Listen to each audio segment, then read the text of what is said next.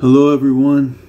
Today I'm going to truly wrap up the 7 abominations, the 6 things that the Lord hates, and the 2 bonus abominations with one verse. Proverbs 18:21.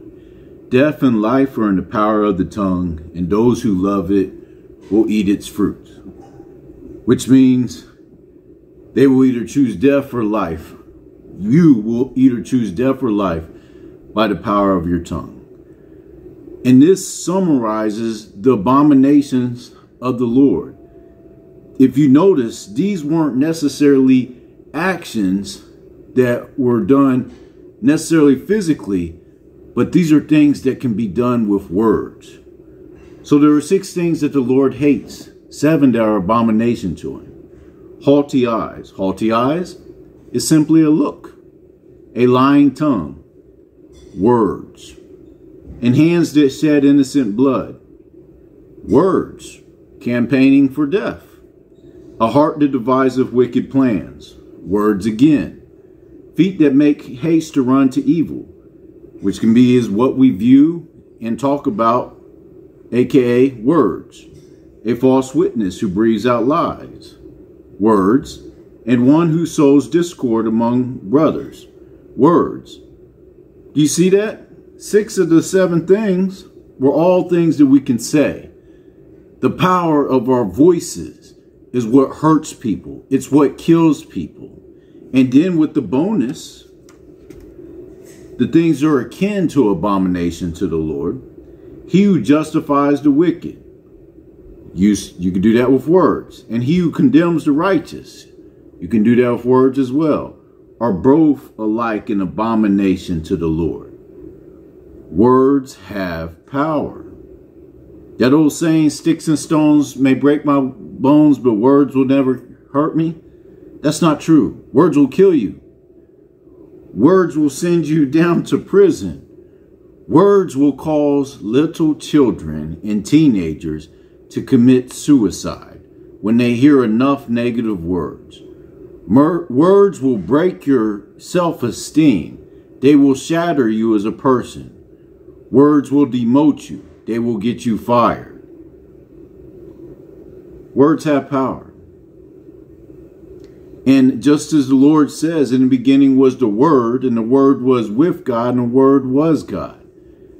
Everything relies upon His Word. Words have power. Just as he said, let there be light, and there was light in the heavens.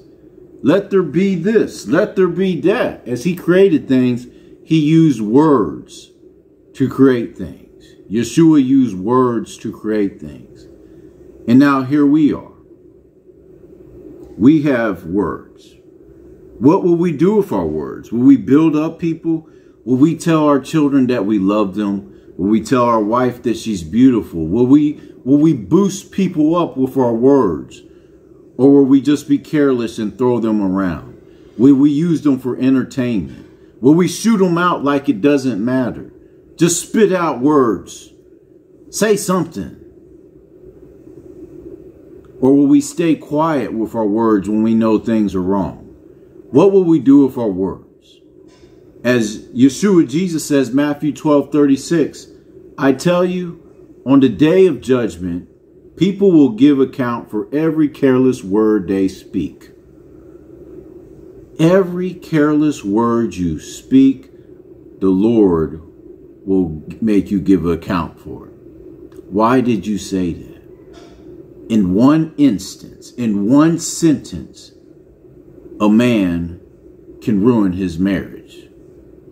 A woman can ruin her marriage. In one sentence, a father can destroy his daughter, can destroy his son.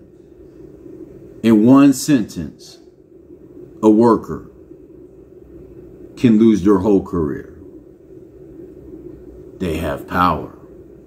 As Yeshua Jesus continues, Matthew 12:37, for by your words you will be justified, and by your words you will be condemned.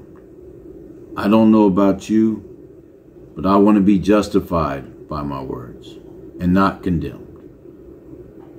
I want to tell you things that build you up. I want to lift you up. And I don't want to hide the truth. I don't want to leave out things of the word. I want to give you the ultimate word and make sure that my words are based upon it. So, out of the 7 abominations and the 2 bonus ones, I think the things that we need to learn most is that our words count. Let's not skew things. Let's not change things. Let's speak up on things. And let's not talk meaningless foolishness that hurt people. Let's not gossip. Dear Heavenly Father, thank you, Lord. Thank you for showing me this emphasis just by teaching others, Lord, how important my words are, how important my look is. Do I have a haughty look? How is my persona going about? These things all matter. There's a spiritual realm to all these things. And thank you, Father, for creating everything. Thank you for your word, Lord. Thank you for your words.